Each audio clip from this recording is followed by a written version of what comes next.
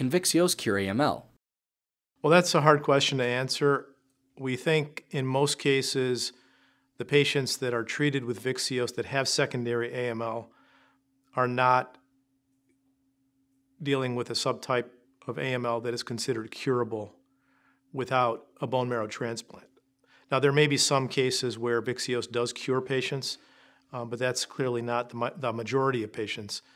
And the path to cure for most cases of AML, especially secondary or higher risk AML subtypes, is clearly through a bone marrow transplant. Vyxeos is effective at getting patients into remission and paving the way for a future bone marrow transplant that can be curative.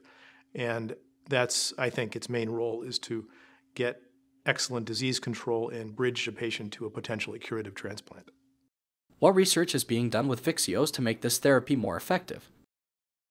So there's a lot of different clinical research studies being done right now to better understand how Vyxeos might be used in combination with other newer and targeted drugs. Right now there are several trials going on that are combining Vyxeos with drugs such as venetoclax, drugs such as gilteritinib, which is a FLT3 inhibitor, drugs such as gemtuzumab, which is a CD33 antibody drug conjugate.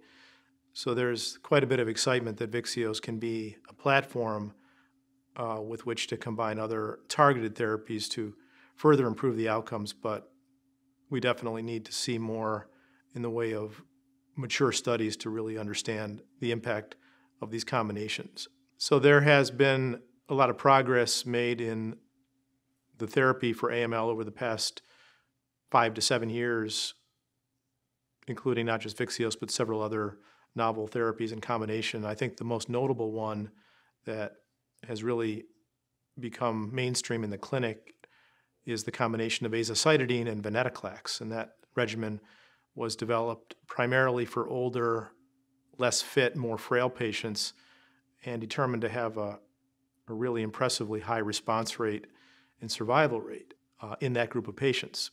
It kind of led to the question, well, if it works very, very well in this less fit group of patients, wouldn't it work just as well, or maybe even better in younger, more fit patients?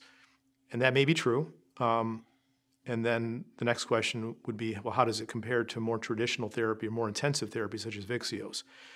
And unfortunately, we don't have an answer to that question because the two regimens, Vyxeos on one hand and azacitidine venetoclax on the other hand, have never been compared head-to-head. So without a randomized trial, it's very difficult to make assumptions as to which treatment may be better, or are they the same, and what are the implications for toxicity, hospitalizations, future transplant.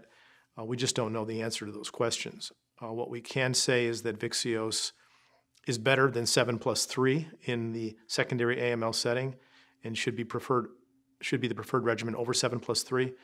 I think when it comes to deciding on Vyxeos versus azacitidine plus venetoclax, that's a very in-depth, personalized discussion between the healthcare team and the patient, because there may be reasons for doing one versus the other that are not necessarily related to the disease, but may be related to other factors, such as the physical status of the patient, their ability to travel back and forth to the clinic on a regular, frequent basis for transfusions as an outpatient if they're not dealing with a good support system at home.